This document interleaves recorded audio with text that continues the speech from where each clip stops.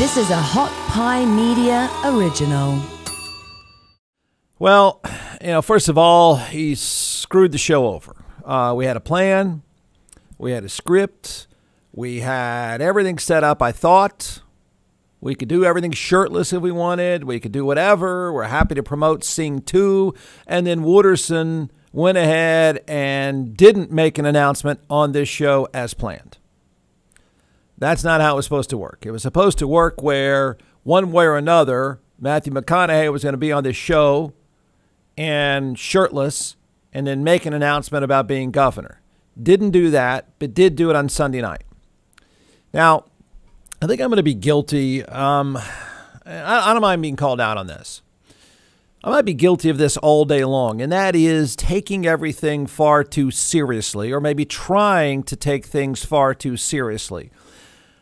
But I'm going to admit now, I think there's a lot more to this. And I think I can make an argument a little bit longer term, not that far in the future, that the guy's paving the way for something that, even if you laugh him off now, I think could potentially be kind of a big deal. And I did say paving the way. So there's two ways you can go with Matthew McConaughey, Wooderson, for those that don't know, and I think you should know. There's two ways you can go with this Wooderson announcement. By the way, he has spent the better part of, 6-8 months at least, not saying why he won't say he's not running. I know it's twisted, but that's the way to look at it. From the very beginning, I said, has anyone noticed how he goes out of his way to not say he's running for governor? Now there's something else to read into this, and I think there's a lot to read into it. But you can do a couple of things. One of them is you can easily laugh at it. You can laugh at him. You can laugh at the fact that why this, why now? You can go this route and say, oh, come on, Ward, you idiot. It's a publicity stunt. You can do that. And I think you make pretty good arguments that it's all a publicity stunt. You could. And I mean, you can make the argument. I don't believe you, and I don't believe that it is, actually. But you can make the argument. You got Sing 2 coming out. For those who don't know Sing, it's really good. The first one was good. It's not Toy Story. We're never going to have another Toy Story series. But Sing 1 was pretty funny, and he was the star, the main voice of Sing. And it was great. It was well done. It's an animated show. It's a funny show. He plays a koala, and it's funny. If you don't have kids, too bad. You could say, come on, Ward. I mean, this is all a setup. This is all the studio hype. This is all, this is all about him. This is all about publicity and marketing. And you guys, you morons falling for this stuff, you could take that route. You can easily say, I told you so. You doofus. You took this seriously. You actually tried to debate this stuff. Yeah, we knew all along he wasn't going to do this. You could do that. And then you can back yourself up with all the Hollywood criticism you want. You can back it up with all the publicity arguments you want. I mean, you can. I get it. And I'm willing to accept that may be it. It just, what stuck out for me? The flags. The flags. The flags. I'm actually taking his I'm not running now pretty seriously. Let me ask you a question. Here's a guy who was on polling numbers alone in his kumbaya pitch. Let's don't forget, it was nothing but kumbaya from day one. It was McConaughey acting like McConaughey. It was this folksy, I'm going to be the modern version of Mark Twain thing from the very beginning. And he's pretty good at it. I don't think it was an accident. I don't. And I don't think that announcement was an accident. And I really don't think it's an accident if he doesn't support anybody. I think there's a lot to read into this in the very near future. I think the fact that there are two flags next to him, there's a lot to that too.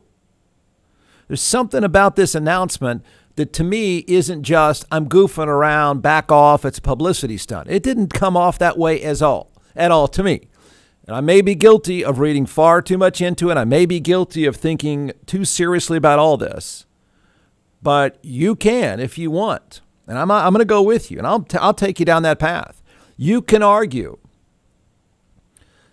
This guy's running. Not today, not this next go around. This guy is laying the groundwork for him. Not just him. And I'll be guilty of this too. He might just be the person that blows open a 3-party race. And that's pretty significant.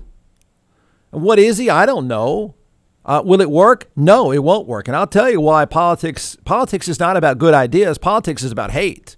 Politics is not about, I say many times, and I'm more right than ever before, you don't vote in favor of something. You vote against someone. So it's not going to work. But it's going to be pretty compelling along the way, I think. And I think he might just be the one. We've always said, not all of us, there's political hacks, there's extremists. We live in an extreme world. There's extremists here, and then everybody else is saying, screw it, I'm going to move on. There's no third party. He might be the third party. He might be popular enough, folksy enough. He might be the better version of Texas's Jesse Ventura. I know, Ward, you're crazy. I might be. Jesse Ventura, for those that we laugh it off because he became a doofus and a joke. But Jesse Ventura was this charismatic, cut through the clutter guy, created a third-party run when nobody saw it coming. I'm just saying that in a world of an R and a D, and you sort of monopolize these ends of the spectrum, everybody keeps waiting on a third and fourth party and somebody to matter. It's going to take somebody charismatic and somebody who can sell to be a third party. That's the guy. That's what I think this is. And I think it's actually coming pretty soon. I think it's about next year, or MAGA hats, or Beto Part 10 or whatever. I think it's about a little bit longer term. And I think there's something important to it. And that is the ability. Maybe he is the one that paves the way, that says, for those of you that are not here or here, here's a place for you. I think this whole thing is strategic. I don't think he's doing it just by himself. And I think there's some real significance to him saying, not now. I'm reading a lot into it, and I'm actually making it a bigger issue than just him. I know people are stuck on the celebrity of him, but I'm trying to make an argument that someday, somehow, somebody's going to do the math. And I believe somebody around him has done the math. And they say, what's up with this? You got 25 here and 25 here, and they don't really care about much stuff. They just hate on each other. So what about everybody else? Why can't somebody just take that other big chunk of people? The math is just sort of standing there waiting. The problem is no one can take that giant pool of voters unless you cut through the clutter. We live in an extreme world of nothing but hate. You do not get elected on ideas. Joe Biden is going to prove it again. Joe Biden got elected because of hate, and he's going to be dumped because of hate. It's nothing about ideas. Nothing.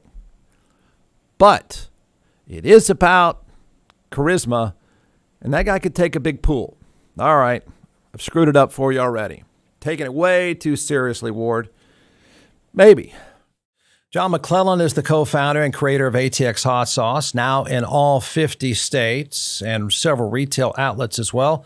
So what we're going to do today is we're going to let this social media rock star chef walk us through 4 different sauces, and then I'll taste, and we'll tell everyone why they should buy. You can give the science behind these, and then I'll make the simple recommendation. Go to atxhotsauce.com. All right, I don't think anybody's heard the website. Yeah, I know. By you, Jeff, but it is atxhotsauce.com. I'll say I got that one right. 45 times, atxhotsauce.com. So let's do it. I brought 4 flavors here, and we're going to test your palate today. Okay. And I only brought 4 because I didn't think you could handle 5 or 6.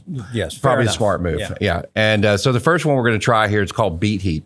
And just like the name implies, it has beets in it. It's made with red Fresno peppers. Red Fresnos are red peppers that are they're hotter than a jalapeno and a little bit less than a serrano. So not super hot here, just a lot of really good flavor. So we're going to start with this one, and then we're going to move up the chain. Okay. I've had the Beet Heat, but okay. Yeah, we're going to try it though. It goes well with a cab. All right, Jeff's savoring Beet I'll Heat. even do it with you, so that should be all right. Now remember, it is hot sauce. Yeah. Oh, it is. It's hot sauce. Trust me, man. Wait, It's hot sauce. is that one hot to you? No. A little. Yeah. The great thing with the fermentation process is you get a bunch of the flavor right up front. Yeah. And then the heat comes, but then it dissipates pretty quickly, especially with the red Fresnos. You know, this is not a very spicy one, but it is a very tasty one. Goes on great on sandwiches. Beet heat. Beet heat. B-E-E-T. Heat. All right. Go to atxhotsauce.com. That's right. Well, he didn't do it on the show. That sucks. It's a deal breaker. Can't believe you screwed us over, man. What was this all about, everyone? What was that thing all about? What was this? Remember was it Russell Brand dressed like Jesus that time? They did that podcast together and it was nonsensical, just blabbing away. I don't even know if it makes sense now. Was this 6 months of, I'm not going to say I'm not running? What was that about? It didn't make a whole lot of sense, did it? I think it does now. So Wooderson has now given Beto O'Rourke the gift of going from 5% chance of winning. I may give him 10. I'll say 10. Wooderson just went from giving Beto O'Rourke a 10% chance of winning to be the next governor of Texas to a 25% chance of winning and becoming the next governor of Texas. No, 40% chance of becoming the next governor of Texas. Wooderson getting out for now gives Beto a 40% chance of becoming the next governor of Texas. No, 25. Sorry, I'm going backwards. It's 45 if Donald Trump runs. Hear me out, okay? Hear me out, because nobody votes in favor of something. Remember, I do not believe you vote for issues. You do not do it. Nobody does it. It's not going to happen. Hear me out. Wooderson gets out. Let's just take a look at Beto O'Rourke, who I don't know that they talk to each other. I know he's got to be begging for Wooderson to endorse him. I think there's a ton to read into the fact that Wooderson will not endorse him. I think there's a lot to read into that. But Wooderson getting out saves Beto O'Rourke. Wooderson's out. This is my calculation here. It gives Beto O'Rourke a 25% chance of being the next governor of Texas. If Donald Trump announces he's running, I'm going to argue that gives Beto O'Rourke a 45% chance of becoming the next governor of Texas. Call me crazy. You know why it increases his odds by 20%? Because he gets to make it about Donald Trump. That's why.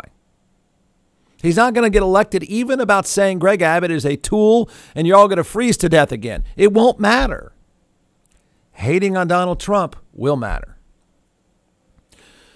Here's Wooderson last night. There are two flags. It looked a lot like every other politician we've ever known.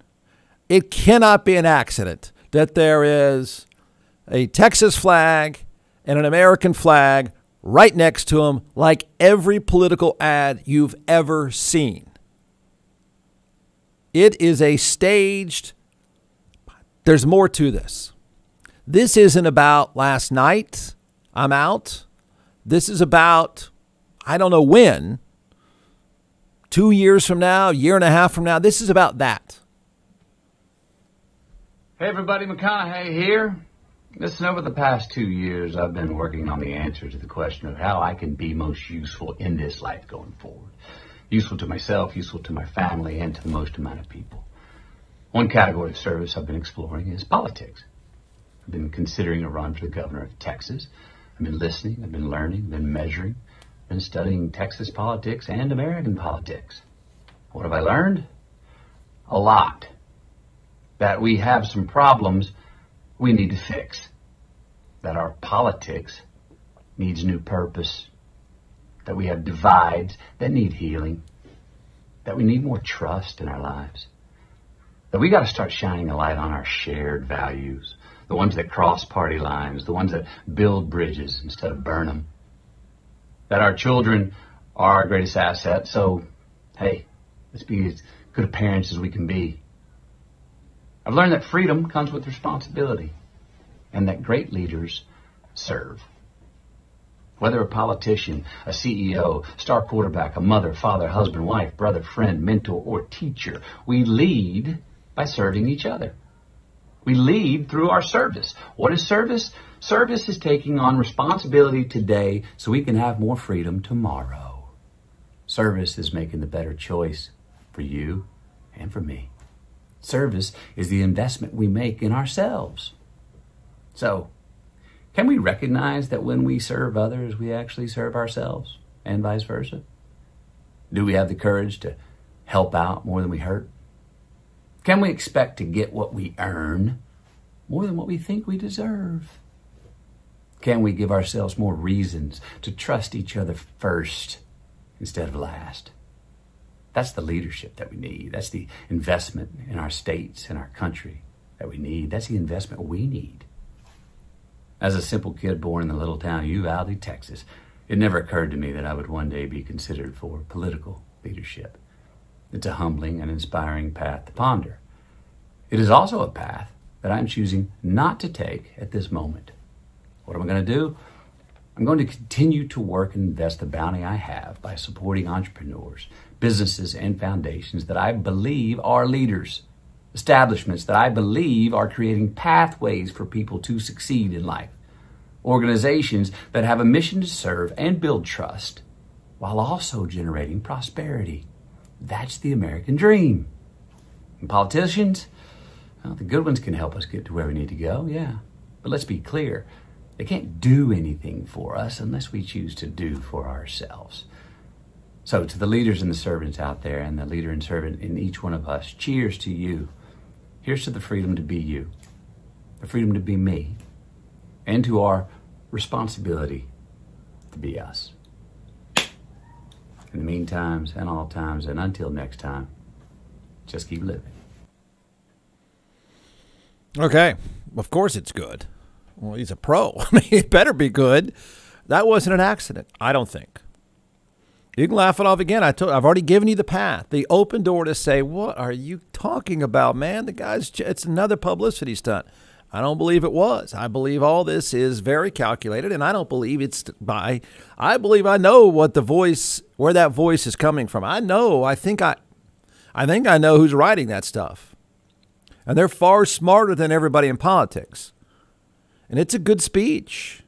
It's a great line. I'd trot it out if I would never run for office, because that means you are on crack or you're rabid. But politicians can't do anything for you. Right. I think that's a campaign speech. I think that is a, let me pave the way. Let me put some flags up. I think it is also the reality that he wouldn't win now, and he'd be chewed up, and he would learn the harsh reality that people don't vote or in favor of something. They vote against someone. Politics is only hate. Voters are only hate. All that matters is I need to hate someone.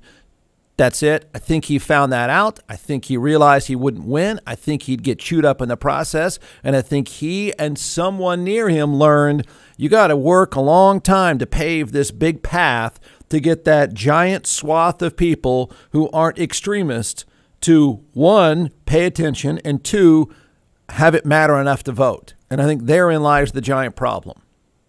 It's nice to say nice speech. It's nice to say I'm not an extremist. That's not what gets people to vote. I think the reality of that set in, and he's now got a lot of work ahead of selling this, I'm Mark Twain, let's just be pals, let's just do kumbaya. I think there's a lot of groundwork that has to be set, and it'll be fascinating to watch him try, because I think this is the start of him trying. I think I'm backed up by the fact that he's not going to endorse either candidate.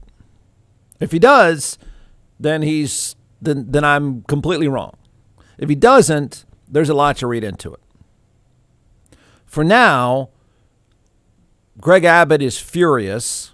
Not furious. He's frustrated because this was his path to campaigning for one job and keeping another. Beto O'Rourke, this was a life preserver. I mean, otherwise you lose, and you lose in a bad way if Wooderson stays in. Wooderson's out, you got a chance. Wooderson's out and Trump decides to run, you've got a real chance. Your chances improve dramatically. No Trump, little chance. Crazy Trump, pretty good chance.